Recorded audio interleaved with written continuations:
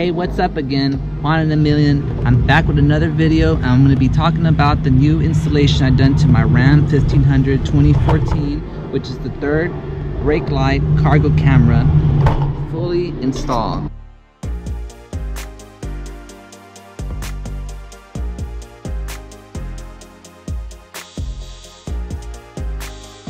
Give you a little bit of background about my third brake light. So I actually bought the OEM camera last year off of eBay. I bought it for about $200, and as you may know, if your truck is not compatible with the cargo camera, there is no connection that goes from the third brake light all the way to the Uconnect radio, so you're not gonna have the option there. Let me jump on my tailgate to show you guys real quick. Oh, there we go. So there we go. There's the third brake light. There's the camera. Right there, centered in the middle between all the lights. Let me give you the top view. Alright, for you guys who don't have the OEM third brake light with the cargo camera installed, you're gonna need to purchase one of these. And if you want to do it through infotainment, they actually have everything you need, including this third brake light, within the package there. But pretty much you have to replace your ERT. If you have the red factory brake light, you're gonna have to replace that one, and it's just two simple screws here. Take them out and you replace them. Alright, so we're on the inside. So the lights are connected on this side, and the wiring for the cargo camera is connected on this side. So once I connected the actual connection to the cargo camera, which is all supplied by infotainment, and it comes with everything, then there's a black wiring that goes all the way here. I have it going through all the way here, going down through here. Like, and if I lift this right here, you could see the wiring there. This is all for the cargo camera. So it goes, I have it going all the way down here, through here. And these plastics just prop up here, so you could just keep going. So I actually have it going down this way. I have it keeping going down this way, and you could see it right there too. So let me just tuck that in because I don't like the weight. I don't like it to be sticking out. To have it going down through here. Let's get out the truck a little bit. Have it running down through here. Keep going. Like I said, I have this wire going all the way over here to my radio, and I just tucked it in right there, which is super simple. You really don't have to break anything apart. So it goes through here, and it actually ends up through here. So see here, let me take this out. It's not supposed to go over there.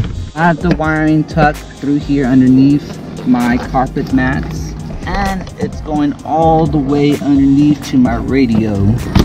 See the wiring right there? Basically, I have the wiring going through my center console. It's going to be two switches.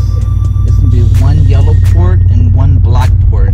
So infotainment, they provide you, if you buy the package, two different sets. One connects to the cigarette lighter, and the other one connects to a blue cord, which they provide an additional harness that connects to the OEM one that's provided by the Uconnect if you have the 8.4 screen.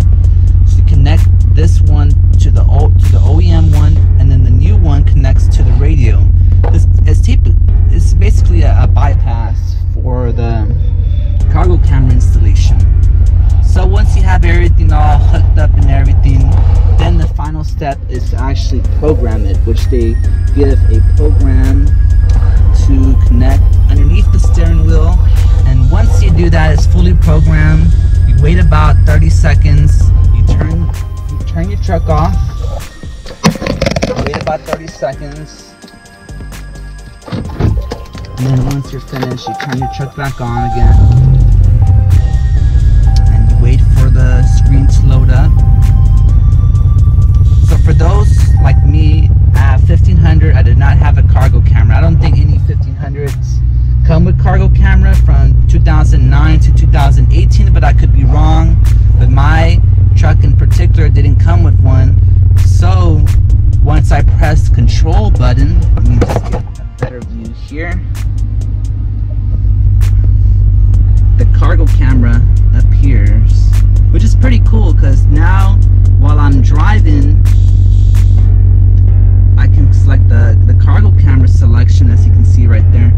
It's a little foggy there. It was raining yesterday, and I need to clean my camera up there. But pretty much I can switch between the backup camera and the cargo camera while I'm driving, which is pretty neat because I can do that while I'm driving. But the only downside I say is that it only lasts for 10 seconds.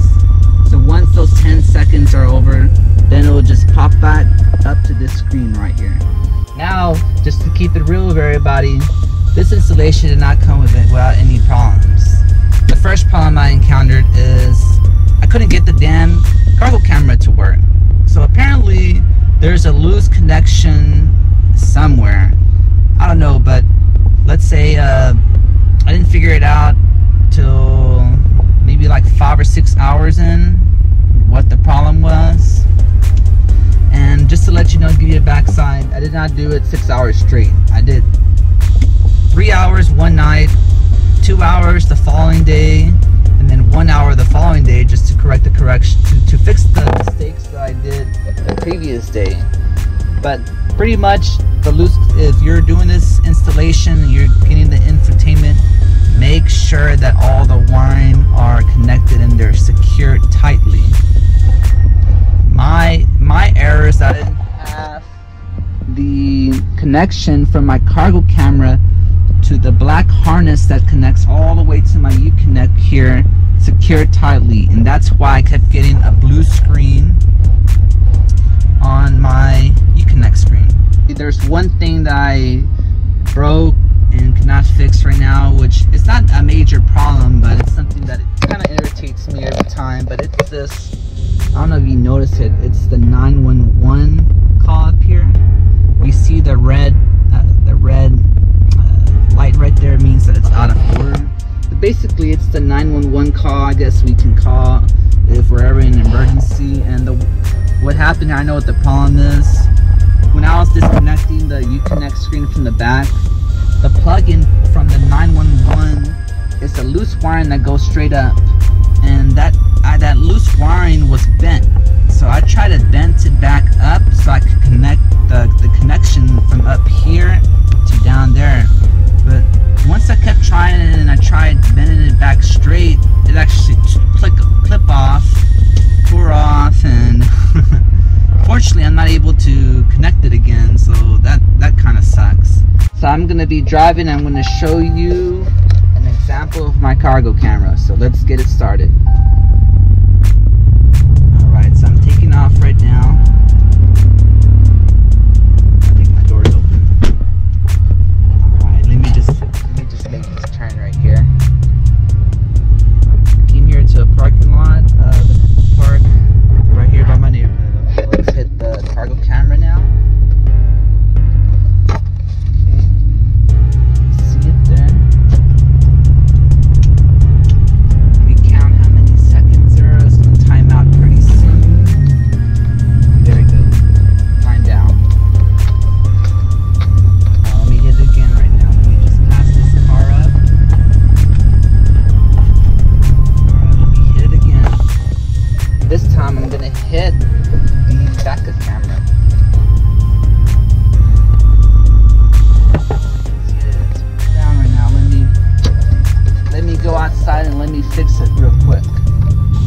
Sorry about the technical difficulties.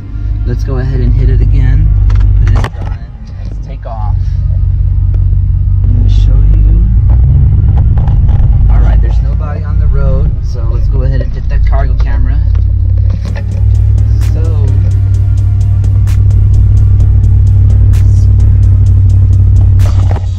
there it goes. So I'm going, as you can see, I'm going 17 miles per hour and it's not turning off. I know there is a myth out there, and if you really need that, if you were going 10 miles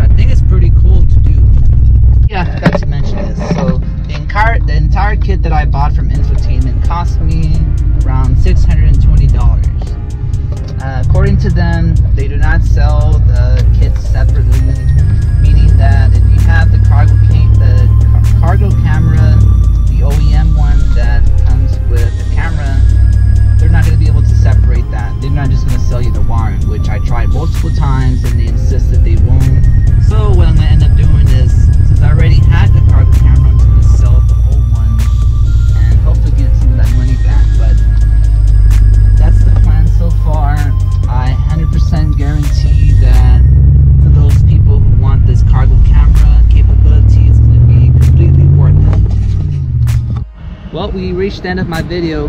I appreciate y'all watching. Make sure you comment below if you have any questions. If you want to follow me on my Instagram, there you go.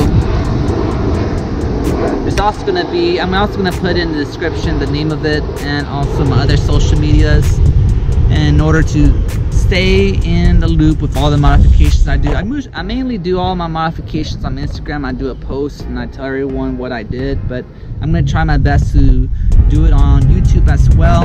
I have big things planned for my truck. I mean, I already done a lot to it, but just subtle things I want to do. Mainly wanted to do a lift. I'm stuck between doing a MaxTrax 7-inch lift or a CST 5.5. Of course, it's going to be bigger tires. I'm going to remove this here, running boards, and I'm going to put the Amp Research one that goes down with the light. And I'm going to put the light bar in the front. See y'all next time. Thank you for watching. Peace.